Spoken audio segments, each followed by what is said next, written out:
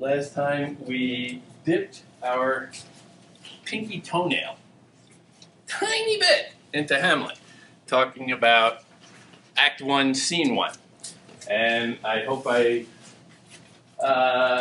gave you a rough idea of how to get through it. Act 1, Scene 1, for me, personally, has always been a challenge to get through of any Shakespeare play, because that's the play where I start, well, that's the scene in any of the plays, where I start reading and I have to remind myself, like, what the hell is going on here?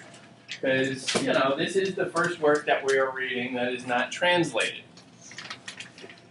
And that's a challenge, because we're not reading a different language, it's English, but it is English of,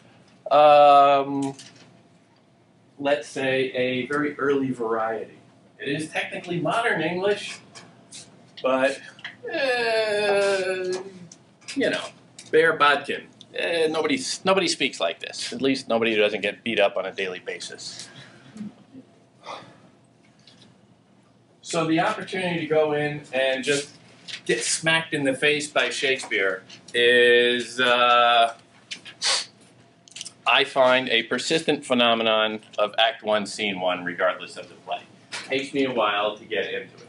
So by going through it last time, I'm hoping we had some sense of the basic rhythms of what he's doing. And I tried to point out how how he's handling certain things and how certain stylistic choices he's making are not accidental. It's very easy to just say, well, this doesn't make any sense. When in fact, it makes a lot of sense. You just have to figure out what that sense is. Remember, you know, the seemingly throwaway first line of Shakespeare is always a puzzle to be unwrapped. That's a mixed metaphor. You don't unwrap puzzles. Well, I guess you know, if it's a present. Who's there? The very first line. And my contention, and it's really not mine, I'm stealing it. My contention is that who's there is the hint to the whole thing. So it's like starting a murder mystery where the first line of the book is, the butler did it. It sort of takes the fun out of it, you could say. It's giving you the preview of everything to come, but really you don't understand it at first. And it's only over time that things start to unfold themselves.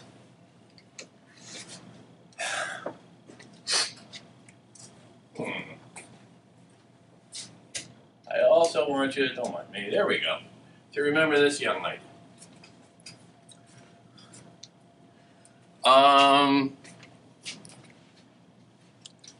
Da Vinci was a little earlier than Shakespeare, but he was also in Italy. So they were always kind of on the cutting edge of that Renaissance stuff. So you can almost look at them as contemporaries in a way. But what I really want you to focus on, and we talked about some of the stuff about this painting in the past. Look at those eyes. Look at that smile. What the hell is she thinking about? She's thinking something. That's a look I get from my wife occasionally when I know I should be guessing what she's thinking. It's rich. What's she thinking? Any guesses? Yeah, it's a mystery. It's a brick wall. You don't know. Now, there's a couple of things you can take away from this. Number one, you are all at this moment qualified to sit down and write an expansive academic paper or even a book about what's going through her mind. Because nobody knows. You are as much of an expert as somebody with 3 PhDs in art history.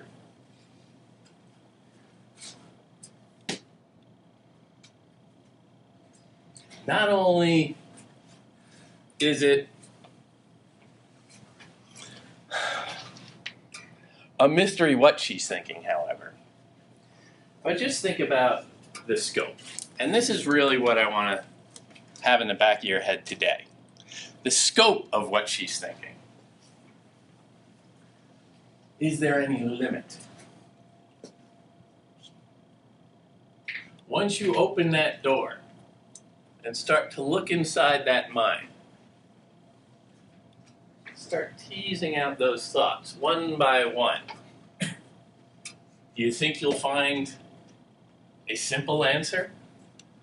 A simple thing where you can walk away and say, yep, that's what she had on her mind. Clearly, grocery list. She's headed to the market. She's thinking, got to get the eggs, the milk. Friends coming over for dinner on Sunday night. I got to make something special. Produce isn't very good at the one market. I'll have to go to a second. No. I look at this. Again, just me. I'm an idiot. What do I know? I look at this.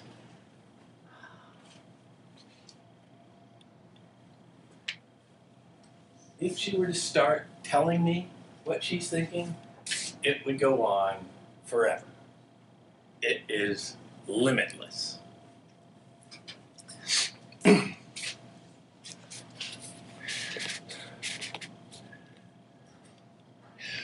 This is around the same time in history that historians have come to call the Age of Discovery. Columbus sails to the New World, Magellan sails around the world, colonies start popping up all through the Americas.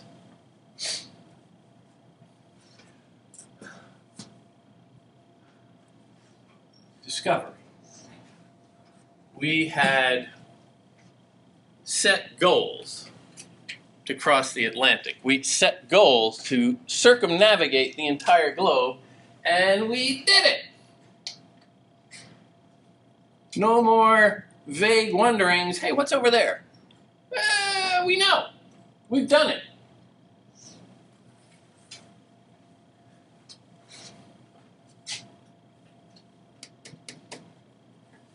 Not so direct there. Not so finite. Not so simple.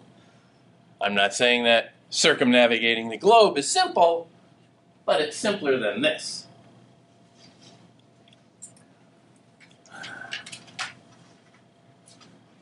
The human mind for the Renaissance is infinite. Nobody had really thought in those terms before.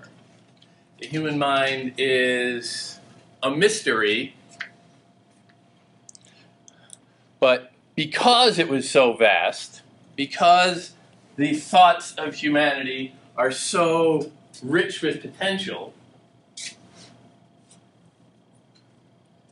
people also thought, well, if it's so vast, that must mean we're pretty smart. If we're pretty smart, we can unfold it. We can figure out all the mysteries. Reason.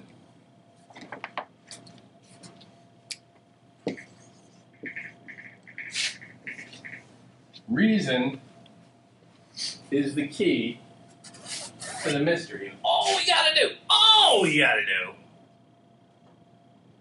is think hard enough. Keep disappearing into those thoughts. And we'll get to the goodie at the end of the line. We will find our answers. The little maze will have a little piece of cheese at the end of it that we can reach. All we gotta do is try hard enough. So, what's she thinking?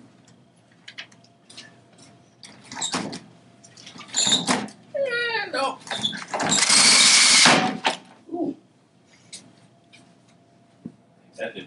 coffee. Oh, no.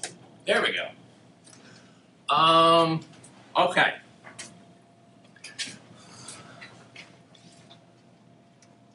Just a reminder also, now that I turned on the lights and you can't see anything. Yeah, you really can't see this at all. Globe Theater,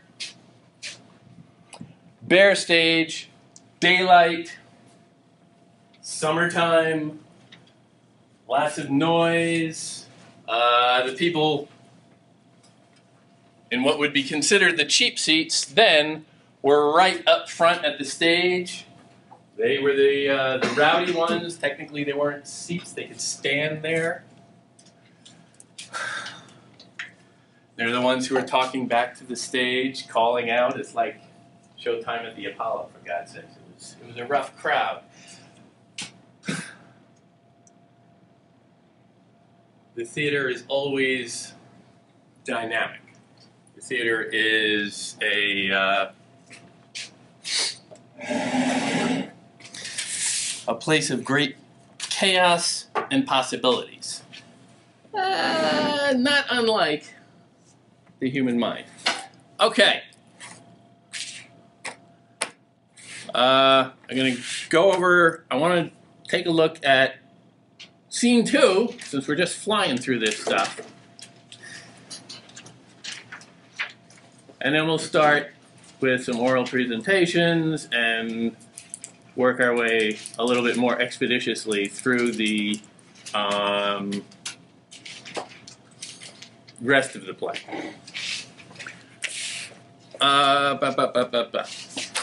Let me see something, actually.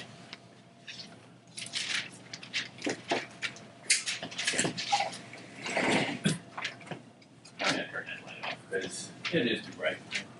There we go.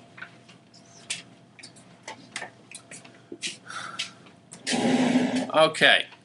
Globe Theater, bare stage, broad daylight, nothing there. Everything needs to be done through the words.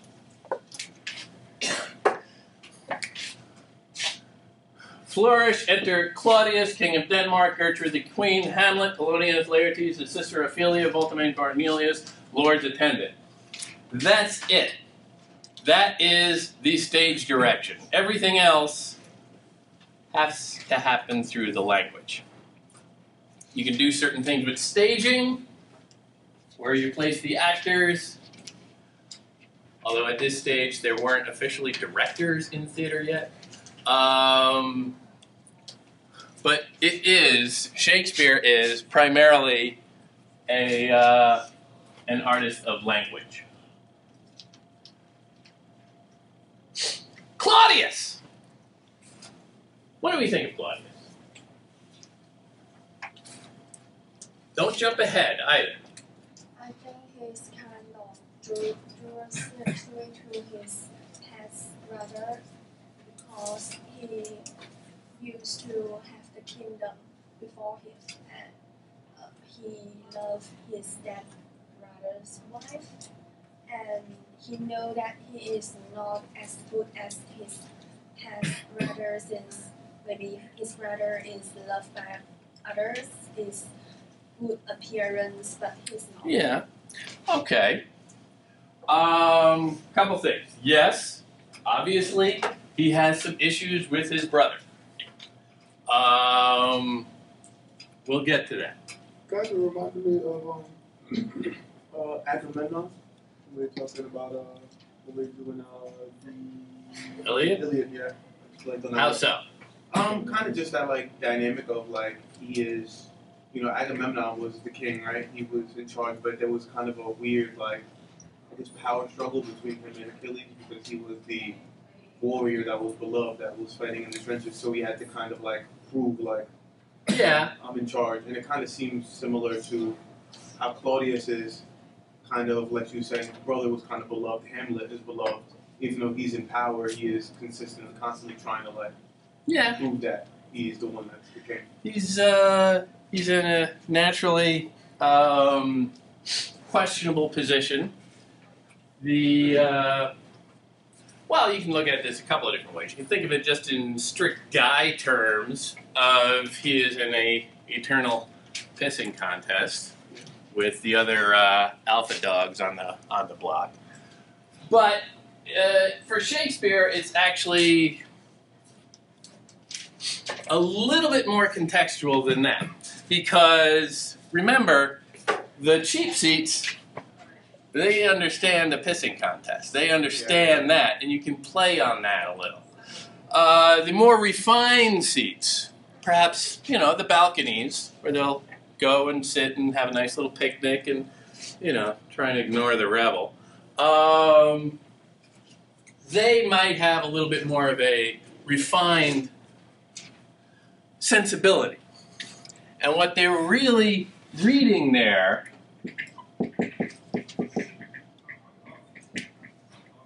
legitimacy. The question of legitimacy. Who is a legitimate king? Does he have the right to rule? Should he be, would somebody else be a better king? Perhaps. Certainly we saw that in Genji, the idea that, well, you know, who is in power is often kind of accidental, whereas if you consult, you know, the official historians of any era, they will all say, well, of course, our king, our emperor, our czar, whatever, of course he was king because he was the best. Not necessarily.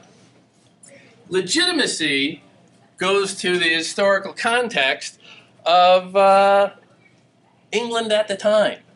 England at the time that this was written was in the late stages of, well, we're not quite sure exactly when it was written, but it's generally pegged as in the last decade or so of Queen Elizabeth, who came to the throne after kind of a messy little falling out with her sister. Her father was Henry VIII. He famously broke away from the Catholic Church and started his own church with himself at the head, which is a cool thing to do. Do it like a boss. He went through, I believe, 6 wives trying to find one who would give him a male heir. He finally got one. He became king for, I think, 2 years and then died. Little brat. And then it went to his daughter, his eldest daughter, Mary, who was a Catholic and reverted England back to the Catholic tradition. Mary got kicked out. Elizabeth rises to the throne under questionable circumstances. And Elizabeth, once again, takes the country back to the Protestant Anglican tradition of her father. Legitimacy, who has the right to rule, is at the heart of just about everything that Shakespeare wrote. And he's usually trying to justify the king's in power. Macbeth is one of the best ones to read for that, because that was after King James came to the throne after Elizabeth died. And Macbeth, while being one of the greatest plays ever written, is also a shameless bootlicking job for the new monarch. Great play. But anyway, not to get too far ahead. So is Shakespeare not so overtly, obviously, pulling the kind of like this art is also a mirror of what's going on in real life politics in the way that Dante did, or just not as obvious? Shakespeare is more of a mystery than Dante. Shakespeare was more commercially minded than Dante. Shakespeare was more of a personal blank than Dante. We probably know more about Dante than we do about Shakespeare as a man. Shakespeare, we know practically nothing. We know roughly when he was born, we know when he died, we know a few financial transactions he made in between. That's pretty much it. In hard facts, go seek out biographies of Shakespeare, and they tend to be in the fiction section, because nobody knows anything beyond those facts. And let's face it, would you really pay $24 for a hardcover of what I just told you in 15 seconds? Probably not. Maybe if I put in some good pictures. Claudius. I'm getting back there. Claudius. We know all this stuff about him. We know that he is a troubled individual. But I don't want to go there just yet. You see this entrance flourish, which means trumpets blare. Da, da, da, da, da, da! Enter all of these people. This is a pretty good crowd of people. And you can see, Lord's attendant, they can really flesh that out with some, some backstage guys who, just put on this robe and go stand out there and it'll look impressive. Because when people walk in with a big entourage, it looks impressive. That's the whole point of an entourage.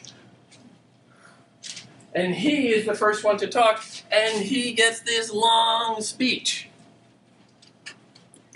So without knowing anything, you're immediately told, okay, this is the king. This is the guy.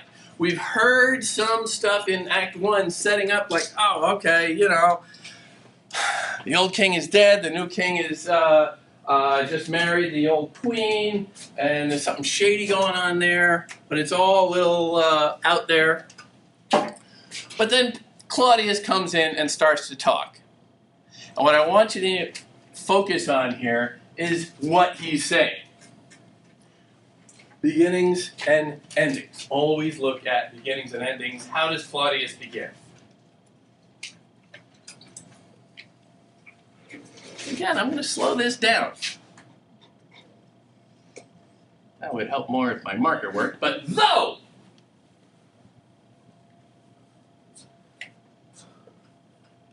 Who starts speaking with though? Murderers. What? Murderers. Murderers? Pump the brakes on that one. I would say probably no one, because you don't start speaking with though. Though is something you say in the middle of a sentence. I would really love to just walk out of here right now, though we still have some talking to do before I can leave and still justifiably accept my generous paycheck at the end of the week. It's something you say in the middle. He's already looking up there. He's already got an awful lot to say. He was saying something on his way in. This is somebody who talks a lot. It is also the middle of a thought. Like I just said, I would like to leave, though I know I have to stay. It's the middle of a thought. It's a little linchpin in a sentence, technically, that tells you that this is somebody who is articulating something in stages, multiple stages of language. Somebody who speaks in paragraph and has semicolons verbally. Though yet of Hamlet, our dear brother's death, the memory be green, and that it us befitted to bear our hearts in grief, and our whole kingdom to be contracted in one brow of woe, yet, and again, this is another little conditional trip. He's saying all of this as a preamble and then going into the second one. This is a remarkably complicated mind. Yet so far hath discretion fought with nature, that we with wisest sorrow think on him together with remembrance of ourselves. Now, I want to get to this really quick to just touch on it. Ourselves. Who is our?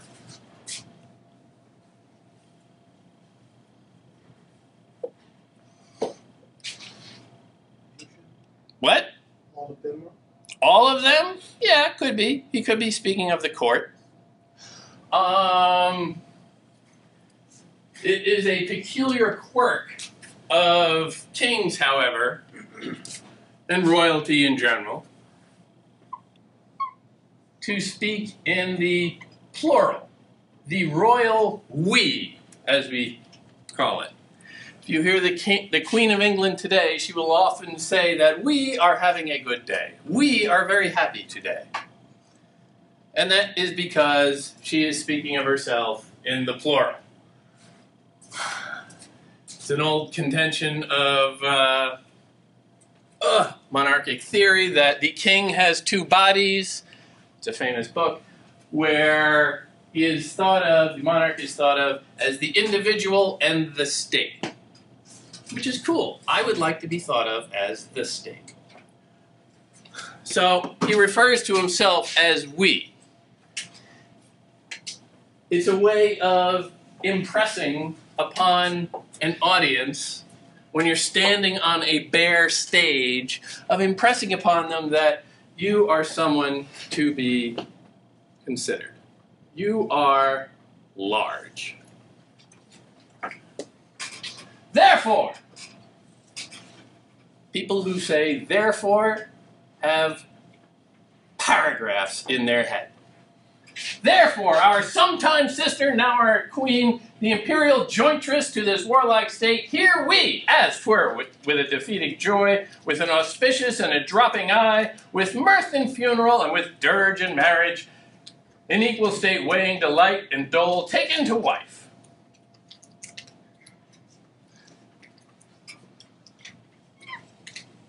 He has to work up to this statement. He is saying, which everybody already knows, that yes, we got hitched.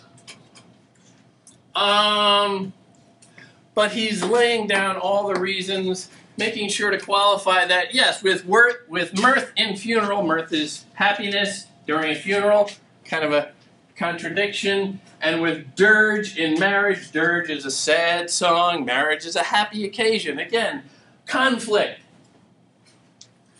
He's laying out that, yes, I feel bad about this, but I feel good about it too.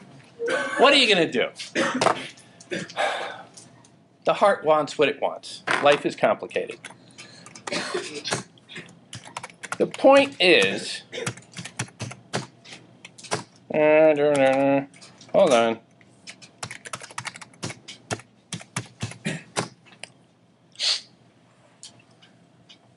The point is, this is a remarkably complicated speech. It's very long. It's very ornate. He is speaking in a very official manner. He is speaking in a very complicated rhetoric. He's covering his butt, making sure nobody will be whispering, as they probably are, you know, he just married the queen because she was queen, right? He knows that those things are going out there. He knows that he has to calm everybody's suspicions. He knows he has to carve out a little excuse for himself. And so he's doing that verbally. What do we call this type of person? What? Eliana, did you say something? No? What do we call this type of person? It's not necessarily a bad word. Well, for some people it is. He is a politician. That's not the word I have. No. Again, you can think of your own synonyms. I'm not going there. He is writing out a paragraph at a time in his head. He is creating excuses for his behavior within it. He is highlighting everything that everybody knows and trying to bury, where did it go? I don't know. Trying to bury the uncomfortable parts. Isn't this also the first speech he's given? Yep. So, This is his first impression. no, this is his like inauguration speech. I wouldn't say inauguration speech. The timeline is a little iffy. He has been very recently married. There's no concrete date that, this happened. Technically, it would be called a coronation speech. This is not officially that. One reason that I can say that is that he's not just talking about what concerns him. Taking the wife concerns him. But he very soon moves on. No. Let me see, where'd it go? We're going to take it away. No. For that, our thanks. Puts a button on it. Your better wisdoms, which have freely gone with this affair along. For that, our thanks. Which is the polite way of saying, moving on. And from there, he turns to business. Now follows that young Fortinbras, and he starts in on business. There is a young soldier leading an army that is threatening his borders. He is dealing with the affairs of state, as a king should. Now follows, and he attacks this subject with clarity. Now, they go through that. And now, Laertes. He has a young man, the son of his most trusted counselor, who, having come for the funeral, stayed for the wedding, now wants to go back to Paris. Paris at this time, for the English, would be considered a playground, a place for, fancy people to go and be silly, waste their time a little. It's a party town. Laertes wants to go back there. He needs permission from the king. So Claudius grants that in businesslike fashion.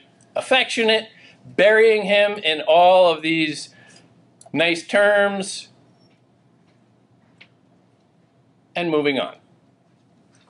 Asking Polonius is the counselor. Everything's good.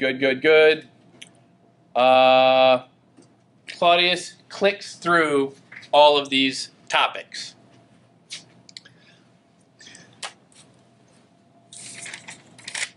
Now, I hope I haven't spoiled the idea with the nasty word politician.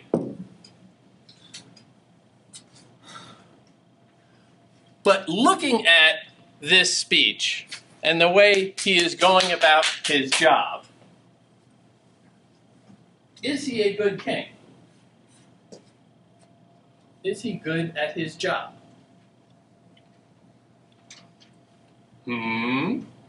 Again, you are now fully deputized as an expert in Shakespeare because this is a jump ball. You can say absolutely anything. He is good at his job. He is bad at his job. He's mensa, All you have to do is back it up. Is he good at his job? Yes. I think as the looks of it, as we're reading this, he's very complicated. His mind is very complicated, but he's forming sentences to put it out there. I think which is good. Yeah. Because if your mind is too complicated, you can't organize your thoughts. Exactly. If your mind is too complicated, you can't organize your thoughts. So He is dealing with stuff in a fairly direct and disciplined manner. He is clicking through it. which is a good thing, I guess. Yeah. He's efficient, he's disciplined, and yes, he does speak in sentences that are complicated, he does speak in paragraphs that are fully formed. There is a logic to what he's saying and the way in which he's saying it. It's his job at this point in transition to try and calm down the populace and put on a mask of legitimacy to put to rest any questions about whether or not he should be king. He is presenting himself as king. What we need now is calm. I am going to radiate calm. And he does that. He's good at that. You can question later on how legitimate it is that he should be king. But right now, the first impression, you don't know anything else about him at this point, other than the mutterings of, you know, a couple of guards in the castle. And, you know, guards on the Midnight Watch are going to be a notoriously grumpy bunch, so how much can you really trust them? Here, we're getting first-hand evidence of, if nothing else, an efficient administrator. What's next? Affairs of state, what's next? I'll deal with this, I'll deal with that, I'll deal with the other thing, and then we'll move on. He knows how to run a meeting. It's a skill.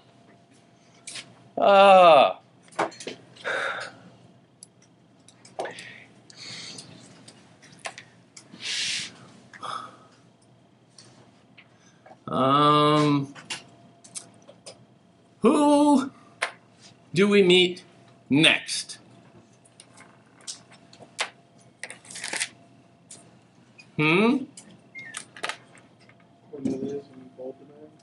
Yeah, Cornelius and Voltimand, they're kind of pointless. Nobody cares about them.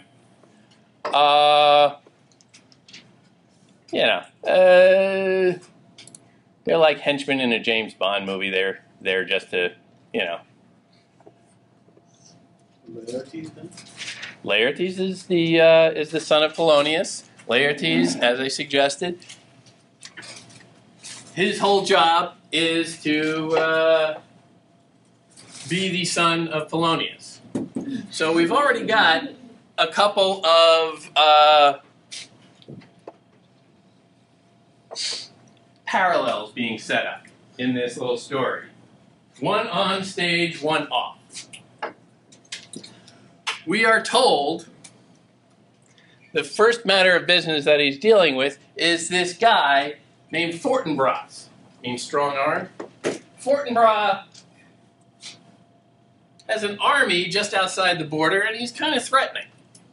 And his beef with Denmark goes back to his father. His father and old Hamlet had a fight. They were both leading respective armies, and at one point, supposedly, they decided to go mano a mano. Fortinbras died, and now young Fortinbras is out trying to get some sort of restitution. And it's a little complicated, and nobody really cares. But the fact is, he is out there looking to take a bite out of someone's behind because his father was killed. An angry son, already on the march to enact revenge for his father's death. Then we have Laertes. Laertes is also a son. That's his job, to be Polonius' son. Polonius is the chief counselor to the king. Laertes is his son. He's a decent enough fellow. We don't know that much about him, except that the one thing we are told is that he's really anxious to get back to Paris, which, as I said, is pretty much code for, I want to go party somewhere. But he's there as a son. So already the first relationships that we're really being made aware of here are fathers and sons. Shakespeare is laying these very specifically, trying to frame the way you should understand this. I don't want to get into that. Then we have Hamlet. How do we know Hamlet is an important character? The book is named after him. Yeah! If you're walking into the play, you've got your little medieval playbill and you're looking at the cover, it says Hamlet. Oh, okay. Shakespeare stole this story from earlier sources. He did that with just about everything he wrote. But, you know, it was a fairly obscure little story going back a ways. There had been another play by about him like 20 years before, I think. But, you know, it wasn't a household name. So you would expect that when Hamlet walks in, okay, geez, Claudius got this huge entry. Where's Hamlet? Where is he on the stage? He's kind of skulking off on the side. He has a snarky little comment to start off. His first line is interrupting his father-in-law, or not his father-in-law, his stepdad / uncle, the king. But now my cousin Hamlet and my son, again, Claudius winding up to a long paragraph, it would seem.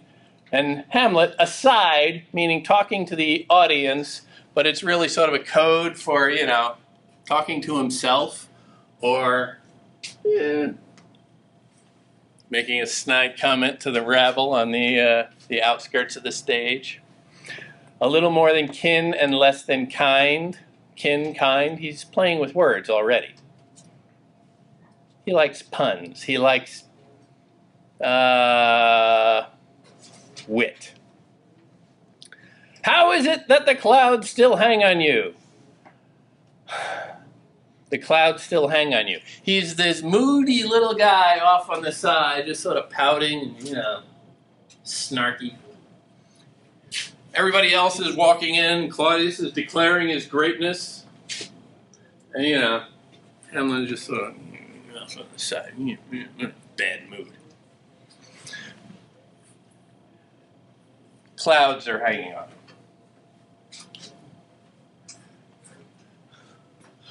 Not so, my lord. I am too much in the sun. Now, when you hear that word, in the sun, feeding off of the cue, clouds, you're thinking automatically like, oh yeah, okay, well, it's an open air theater.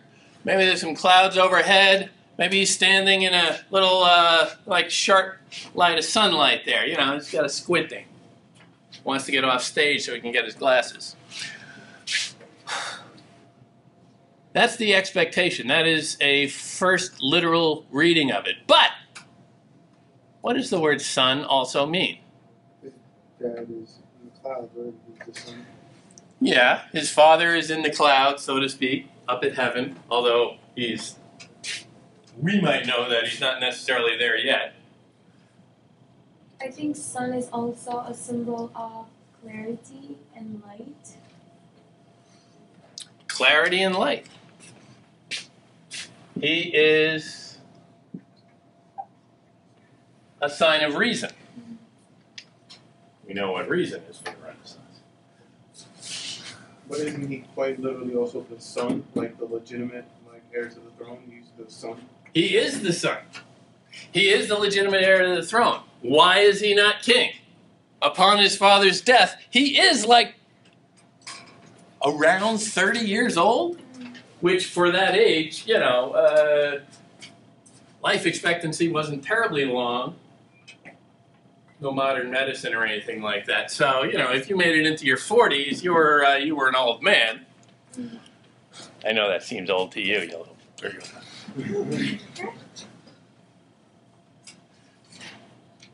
But he probably should be king. He is too much in the sun. Referencing his father, pointing out that he should be king, referencing the fact that his stepfather is now trying to address him as a father would, trying to treat him like his son. I am too much in the sun. I don't want to be your son.